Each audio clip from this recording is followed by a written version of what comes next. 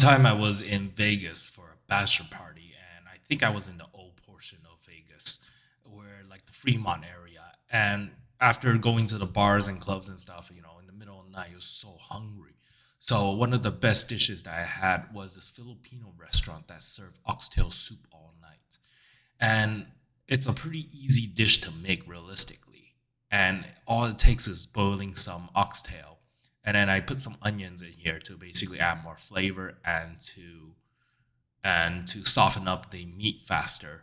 And then you want to make sure you boil off the scum from the oxtail because the blood turns into this nasty, makes the soup all nasty and gray. So if you boil it and clean it all off, it basically makes it nice and clean. And it gives you a much clearer soup that's much more appetizing to look at. So, put some salt, some MSG, fish sauce, cooking wine, white pepper, help flavor it up. And then you just want to take that soup and you just want to boil it for a while. You can boil it longer if you want. As long as you make sure to watch that broth from evaporating, you want to boil it and make it nice and tender. Because the longer you boil it, all the stuff starts breaking down. All the cartilage, all the extra little skin parts, and the fat in between all renders down. But you don't want to boil it for too long because the meat will get a little tough and it will start to lose its flavor because all the flavor will be in the broth.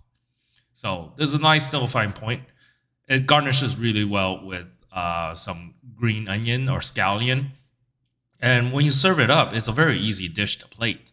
You put one or two of those pieces of oxtail, add in a scoop of rice, usually a large scoop for flavoring, and just give it some more substance. And I'm accompanying it with some pickled cabbage that I made in a previous episode to give it some acidity, which is kind of nice. Well, I hope you like this episode. Come back next week for another one, and enjoy.